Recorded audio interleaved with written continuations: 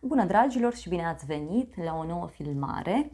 De această dată te invit la 3 citiri de tarot, în cadrul cărora vreau să văd ce urmează în viața ta în următoarele 2 zile din momentul în care vizionezi acest videoclip.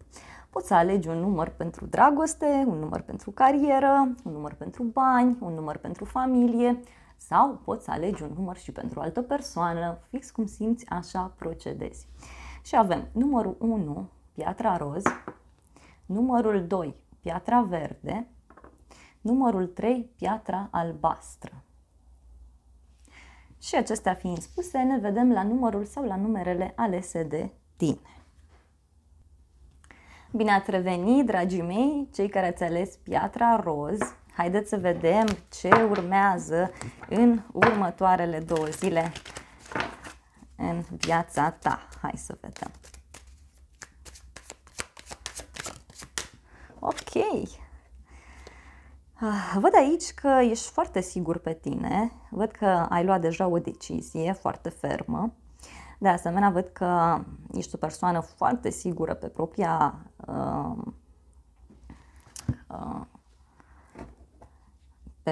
propria persoană, dar văd aici foarte intens faptul că ai ocazia să stabilizezi o situație. Văd o persoană puțin ambițioasă, poate chiar încăpățânată, care nu vrea să renunțe la niște bani, da? Sau poate chiar este o persoană care știe foarte bine ce vrea. Simt aici că este energia ta, pe de altă parte. Și văd un final, da? De asemenea, văd că ești foarte sigur pe tine că cineva te-a înșelat sau că cineva te-a mințit. E o hotărâre aici în legătură cu o despărțire sau în legătură cu un final, da? Care poate avea loc.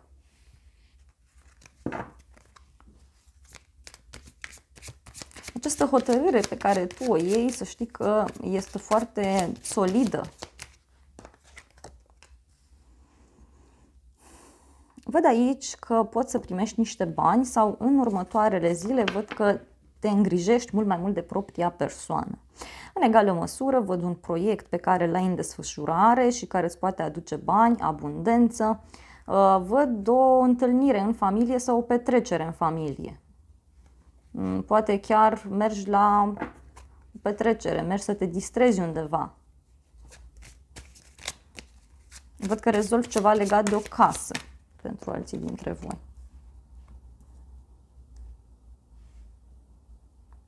De asemenea, văd foarte multă comunicare.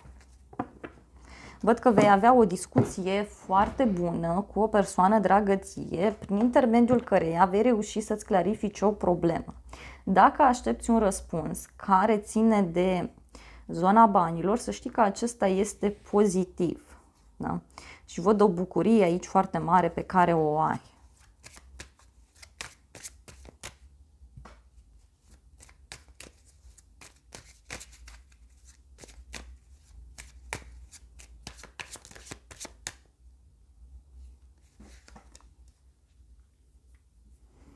Tu aici vei afla un secret, vei afla cum anume stau lucrurile într-o situație.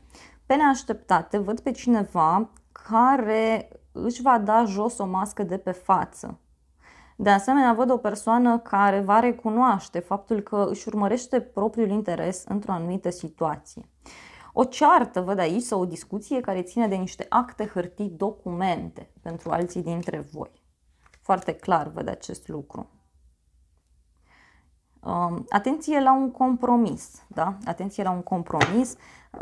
De asemenea, parcă cineva la nervi, deci ai o discuție, o ceartă și cineva se enervează și atunci spune un adevăr, spune un secret care, uite, te ajută să-ți clarifici lucrurile. E ceva din trecut, e un secret din trecut acolo, care, uite, poate avea legătură cu o relație de triunghi amoros sau poate chiar afli un secret important legat de un prieten sau legat de un vecin, de o persoană apropiată de tine. Da? Și asta e foarte interesant. Bun, hai să vedem și zodiile implicate aici, în primul caz. Și avem Taur, Balanță, Gemeni, Vărsător, Fecioară, Capricorn, Leu, Săgetător, Berbec și cam atât. Și Rac. Acestea au fost previziunile pentru cei de la numărul 1. Eu îți mulțumesc pentru atenție. Nu uita să te abonezi, să apeși clopoțelul, apasă și butonul de like și să ne revedem cu bine la încă un alt număr sau la o altă citire dacă vrei să mai vizionezi. Bine ați revenit, dragii mei, cei care ați ales piatra verde. Haideți să vedem ce urmează aici în următoarele 2 zile. Din momentul în care vizionezi acest videoclip. Hai să vedem. Wow, au sărit foarte multe cărți, le voi lua pe toate în considerare.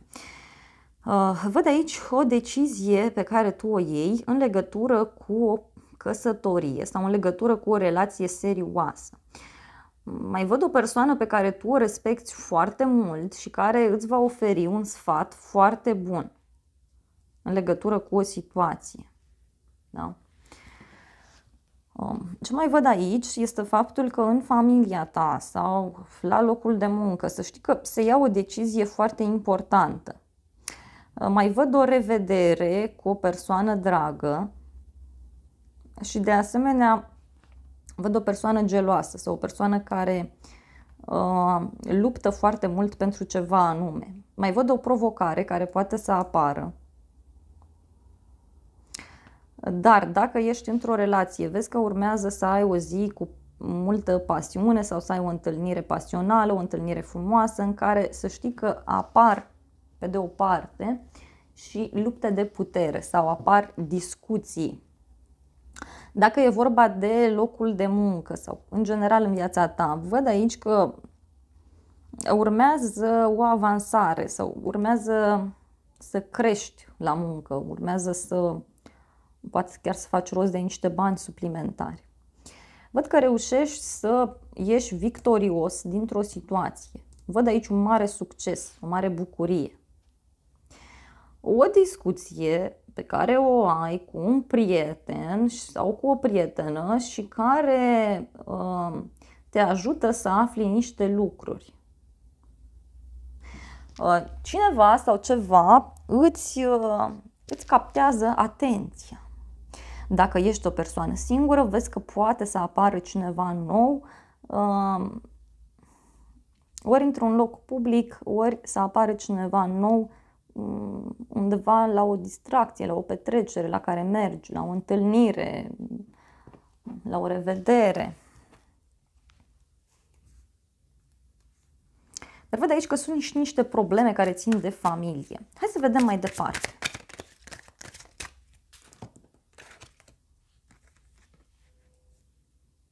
O invitație pe care o primești sau o invitație pe care tu o adresezi unei persoane, de asemenea văd un drum pe care îl faci pentru a te întâlni cu o persoană foarte dragă ție, cu o persoană apropiată de sufletul tău.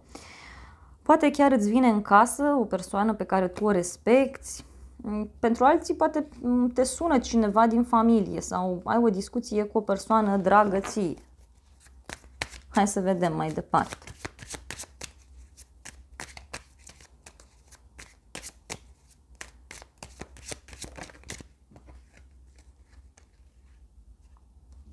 Văd o persoană care este foarte stresată aici, în mod special un bărbat, deci o energie masculină foarte stresată în legătură cu situația sa financiară sau în legătură cu o siguranță de care această persoană are nevoie.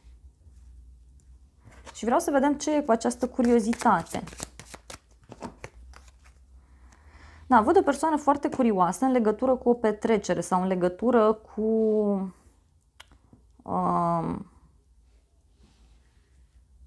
o nuntă, da? Sau în legătură cu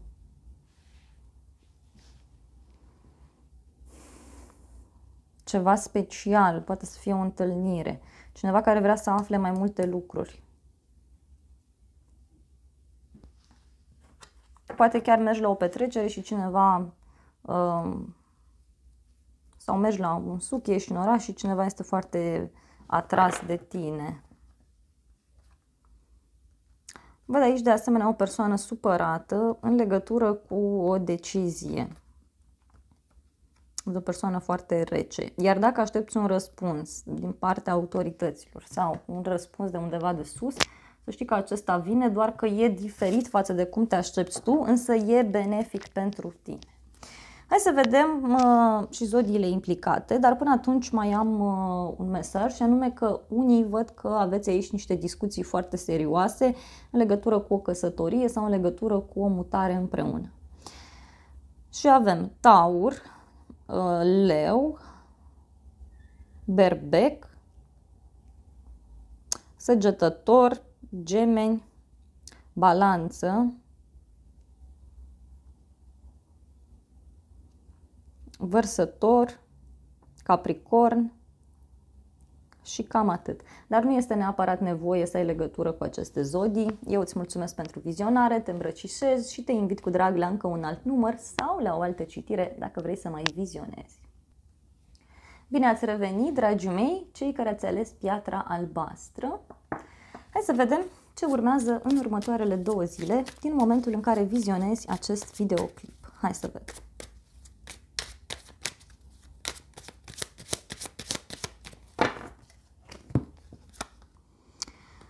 Bun, văd aici niște așteptări foarte mari pe care le ai în legătură cu un drum. De asemenea, văd că tu abia aștepți să faci o călătorie sau abia aștepți să-ți vină o persoană de la drum în casă, da? Sau să vină către tine. Poate ai mai multe oportunități, însă nu știi momentan ce să alegi. Visezi cu ochii deschiși la o persoană care se află la distanță de tine sau la o persoană care se află într-o situație în care are de decis ceva anume. Trebuie să decidă încotro merge, în stânga sau în dreapta.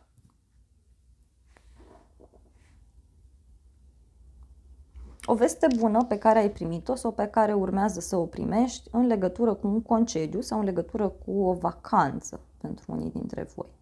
Dar nu e pentru toți. Sau pentru un weekend, depinde când privești citirea.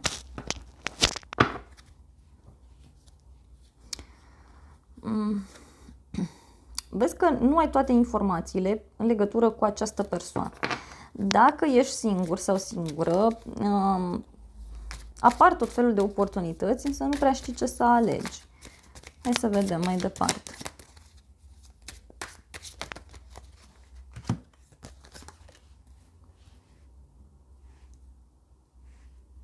Ok.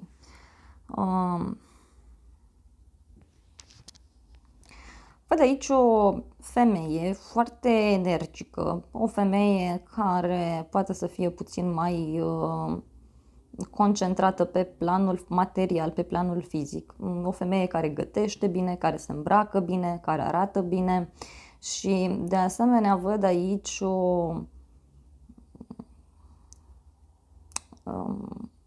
un cadou pe care poți să-l primești sau niște bani.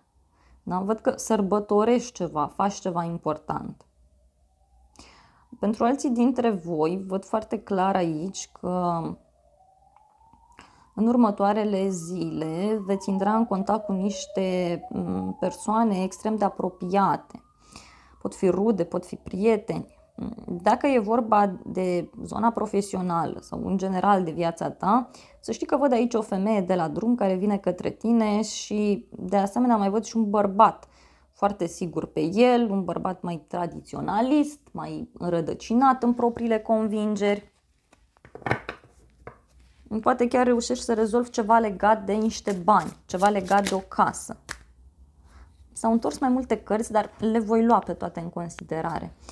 Văd aici o energie masculină foarte temătoare, foarte obosită, în legătură cu o alegere pe care o are de făcut.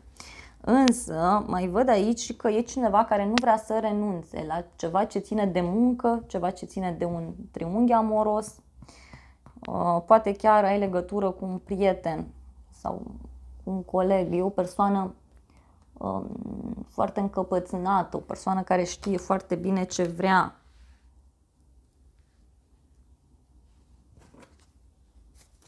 Dar uite, văd aici că ceva se închide. Ceva se închide. Parcă te-ai săturat de o rivală sau te-ai săturat să nu fii apreciat sau apreciată. Pentru alții dintre voi, văd aici că nu ai timp pentru tine. Nu ai timp să te relaxezi, să te simți bine, să te distrezi și atunci alegi să închei ceva.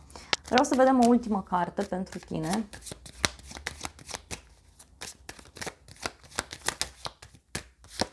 Până la urmă văd aici o bucurie pe care o ai, poate chiar o întâlnire cu niște persoane dragi ție. Un fel de petrecere, da? Un fel de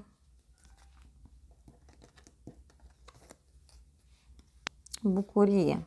Și uite, văd că tu aici se pare că te gândești foarte serios să lași în urmă un suflet pereche sau să lași în urmă o persoană care te-a făcut să suferi. Parcă pur și simplu refuzi o ofertă aici.